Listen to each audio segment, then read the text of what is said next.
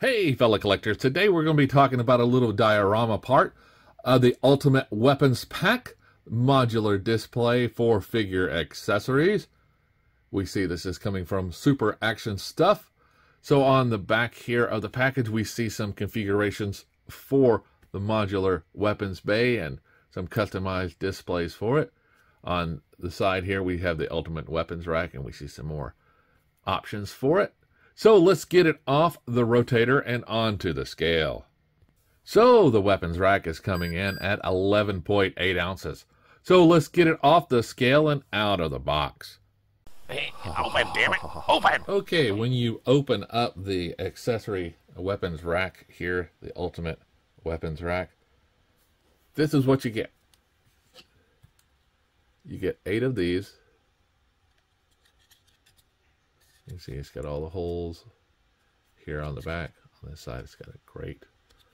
It's got holes there, there, there. It also comes with these kind of stands for however you want to do it.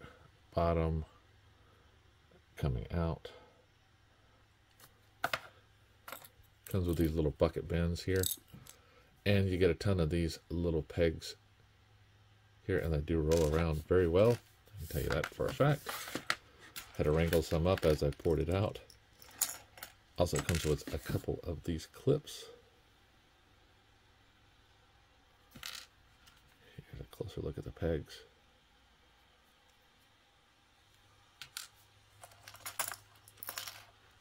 Comes with these little bins as well. Oh, there goes a peg.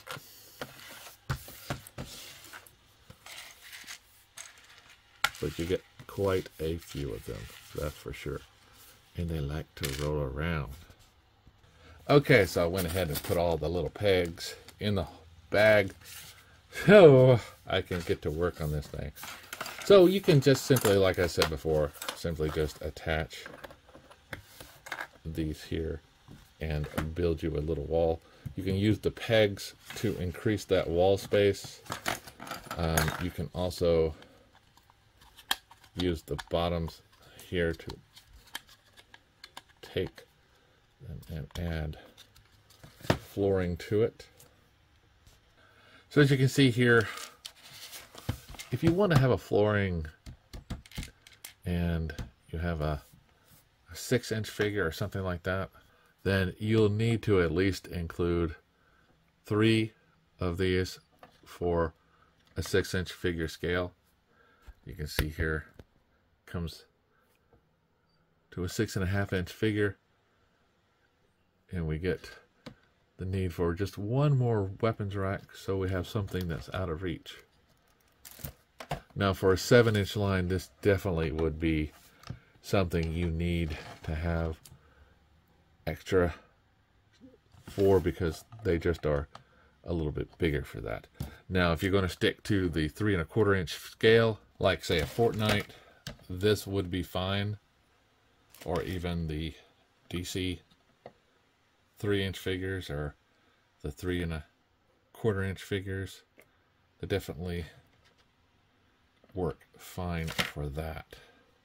Now if you're going to take these systems apart, you'll need to have these pegs in here, and you simply just place them in the holes and insert them in. Now they're not that tight in here. You can easily move them back and forth, but you would definitely need them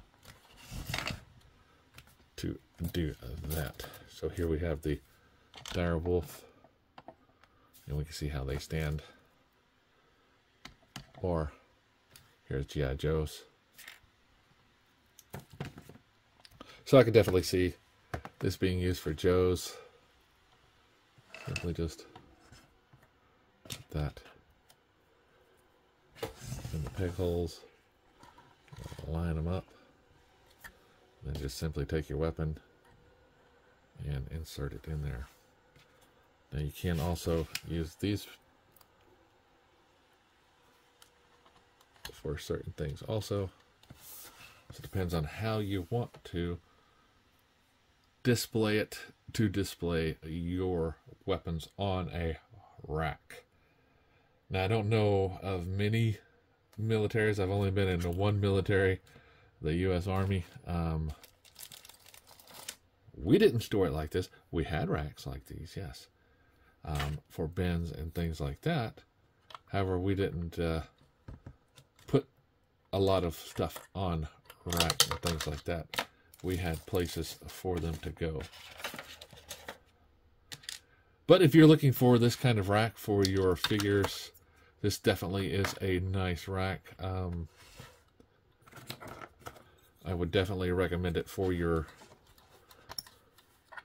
G.I. Joe and Action Force line figures. If you're looking for something for DC, it does also fit the 7-inch line. Say you're building out your Batman's cave, I could definitely see this also being used to store a couple of things there. So remember to shop around, like, subscribe, and keep collecting.